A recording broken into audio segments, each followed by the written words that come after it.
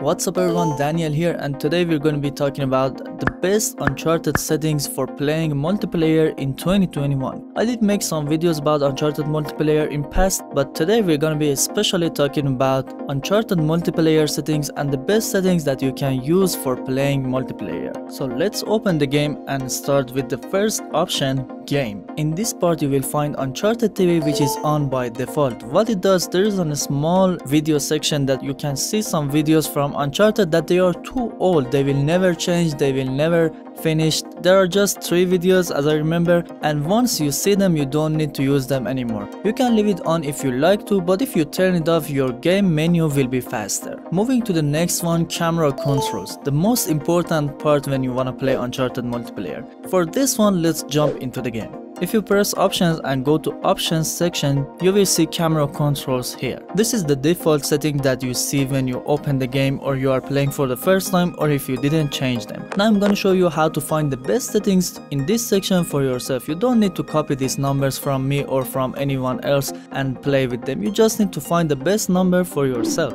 Alright, the first one is sensitivity. When you hold your aim button and then move your camera, this is sensitivity. If you make it higher, it will be faster, or if you lower it, it will be slower. But it depends on which kind of player you are. If you are a close range player, it's better to keep it on 5 or 4. Let me show you how does it work. For example, here you can see if I choose 4 and I wanna play for long range, if someone is there, this sensitivity is too fast. I can't control it easy. So I recommend you to go to options, camera controls, and change sensitivity to something between 2 to 4. I go with 3 because 3 is good for long range, but if you are a close range player or you wanna play with shotgun, 5 is the best number.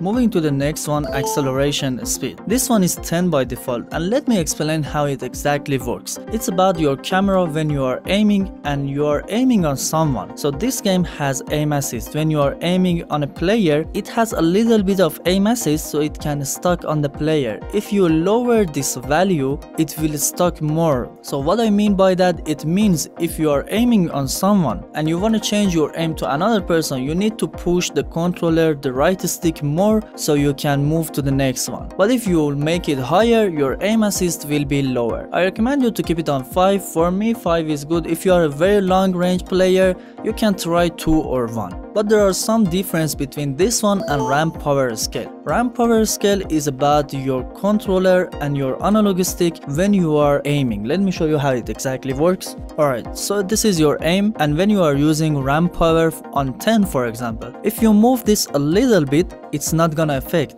Your camera will not move, but if you change it to 1, if you move it a little bit, your camera will move. Let me show you how it works in the video. So for the test, I'm gonna make it 10 at first, and you can see on the right side of the screen on controller, when I'm moving it a little bit, it's not gonna affect, or it's too slow. You need to push it so hard until it changes the camera and it moves the camera. But if we go to settings again and change it to the number, for example 0, you can see even for a little bit of movement, it will affect on your aim. So which number is the best, 5 by the default or 0 or 10? In this game it's a little bit high. I mean, for me at least, the 5 is too much. I usually go with 2 or 3, but if you have a stick drift issue, like when you are not touching the camera, it's moving automatically, leave it on 5. But if you don't have issues, I recommend you to go for 2 and 3. So the last one, which is camera sensitivity. Camera sensitivity means when you are not aiming and you are moving your camera. 5 is too low for me because sometimes someone is behind me and I want to turn around so fast. I recommend go for higher values if you can, but if you can't, you can use 5 by default. For me, let me show you which one is better.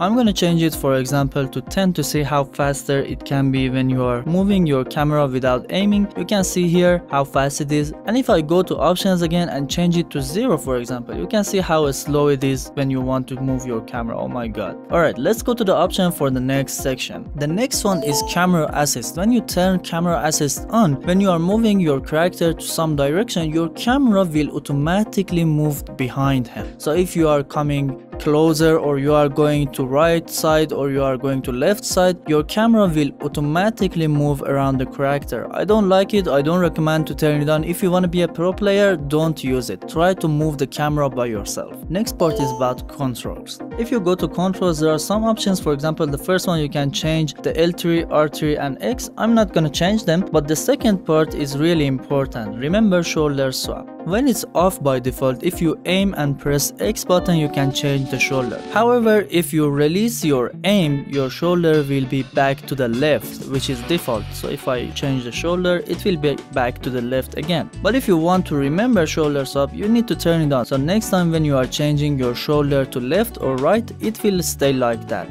It depends on which kind of player you are, but I did explain you how it works. I use it on off. I actually don't use it. I don't need to use it. Moving to the next important option, repeated button presses. This is on tap by default and it only works for square button which you are punching. So if you want to punch someone, you need to press the square button a few times, it will punch the player. But if you hold the square button, nothing will happen. It only punches one time. I recommend you to change it to hold, and then if you hold the square button, you can punch them like this. You don't need to press it and it will make you a faster player. Next one is about aim mode. It is hold by default, but if you want, you can change it to toggle. So how does it work? By default, as long as you are holding your aim button, it will aim, and when you release it, it will release the aim. But if you change it to toggle, you only need to press once to toggle the aim, and if you press it again, it will release the aim. I usually use it on hold on any game, doesn't matter if it's Uncharted or Call of Duty or any other game. Let's go to the next option, skim. This is one of the most important options in Uncharted,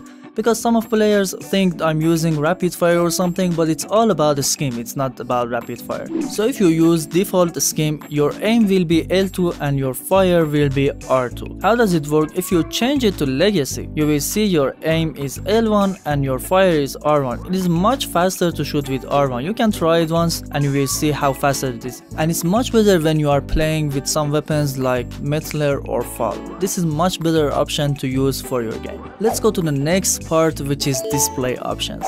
There is one important option there, and that's motion blur intensity. If you wanna get headache, you can leave it on 10. If you wanna get headache again, you can leave it on 0. Let me show you how does it work. So when the motion blur is 10 by default, if you move your camera, if you run fast, if you move around, and if you jump or do something which is gonna be the cause of the speeding game, everywhere will be blurry. You can see when I move my camera fast, it will get blurry. But if you change it even to 0, it will be so sharp. Now you can see you can get headache because it's too sharp, it's not normal. So what I recommend you to use is to use something between 2 to 4. I use 2 or 4 sometimes. It depends on how you feel about the game. You can try and see which number is better for you. Let's go to the next option, audio, the most important part.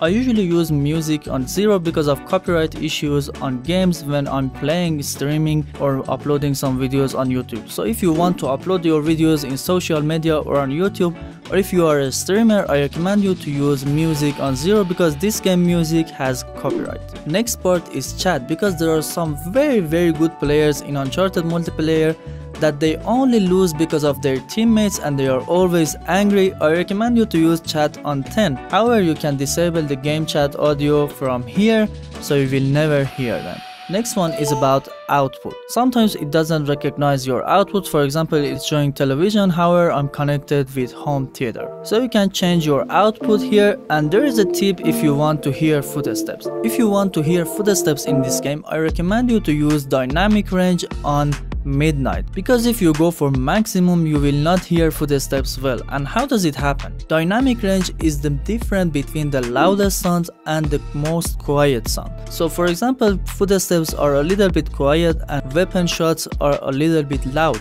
If you make it maximum, you will never hear footsteps really good. So if you want to hear footsteps, if you make it midnight, midnight is to try to make the less difference between the loudest audio and the most quiet audio. So it means footsteps will be louder and you can hear them really easy. All I can say is just use midnight if you want to hear the quiet sounds. However, if you have a very good speakers or home theater or very good, very nice headset, I recommend you to leave it on default, because in headset medium will be good. And if you like to know more tips about Uncharted Multiplayer, you can check this video from here, because this video is about 16 pro tips to play Uncharted Multiplayer. I hope that you will like it, and I will see you in next tutorial.